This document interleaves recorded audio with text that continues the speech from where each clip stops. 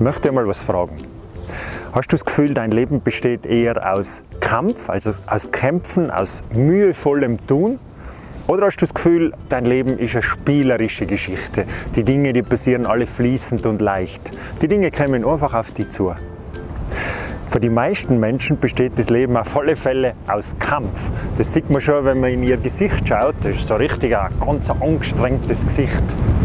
Und viele haben wirklich das Gefühl, sie müssen kämpfen für die Dinge oder gegen die Dinge, ganz unterschiedlich. Und was haben die Rodel und die Ski damit zu tun? Das schauen wir uns jetzt an.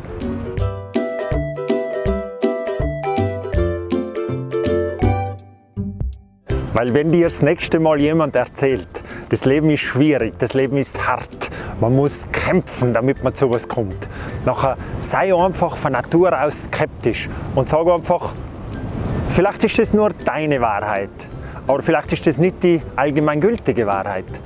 Weil Menschen, die glauben, das Leben ist ein Kampf, die kämpfen natürlich und sie ziehen aufgrund dem Gesetz der Resonanz natürlich alles an, so dass es kompliziert ist und dass man eben kämpfen muss. Aber grundsätzlich in der Natur findet Kampf nicht statt.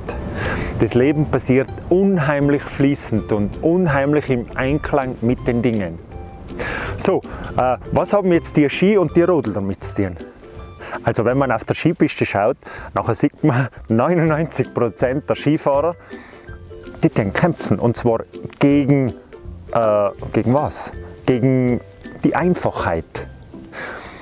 Wenn man gut Skifahren kann, dann weiß man natürlich, dass es wichtig ist, dass man einen Ski richtig belastet. Und zwar, schau dir das einmal an, wenn du den Ski richtig belastest, nachher hättest du am Außenski, sagen wir jetzt einmal den Außenski, du willst schon Linkskurve machen und du würdest nachher rechts belasten, dann hättest du am Außenski was? Das siehst du, gell? Eine Kurve. Und zwar der Ski wird das ganz von selber machen. Du musst nur oben mit dem Gewicht spielen. Nachher macht unten der Ski das ganz von selber. Und weißt du, was die Krux ist? 95% vom Skifahren besteht aus Angstfreiheit, aus Offensein, aus Zuversicht, auf Vertrauen, auf, sagen wir einfach, auf das Freisein von Angst.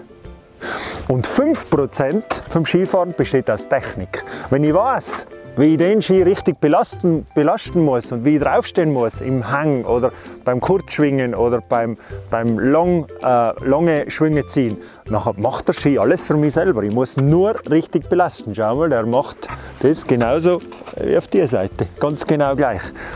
Und so sieht man beim Skifahren, eigentlich braucht man ganz wenig Kraft.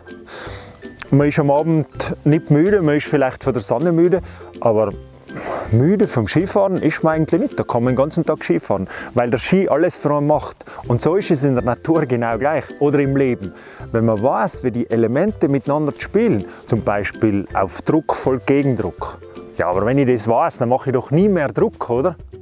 Okay, wenn ich weiß, dass das Gesetz der Resonanz alles automatisch anzieht, nachher muss ich nur schauen, was ziehe ich an.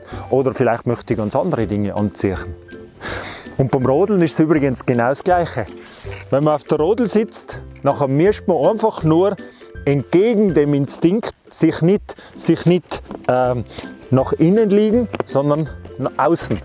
Also wenn ich außen belaste, die Rodel gleich wie beim Ski, nachher eine gute Rodel brauche ich natürlich, nicht also irgendeine Plastikrodel, dann macht die Rodel ganz von selber die Kurve und das habe ich schon 100-mal getestet, das ist immer das Gleiche. Du brauchst die Füße fast nicht am Boden, die Rodel macht alles von selber, weil sie natürlich beweglich ist, jetzt muss ich sie nur noch richtig belasten. Und so ist es im Leben genau gleich.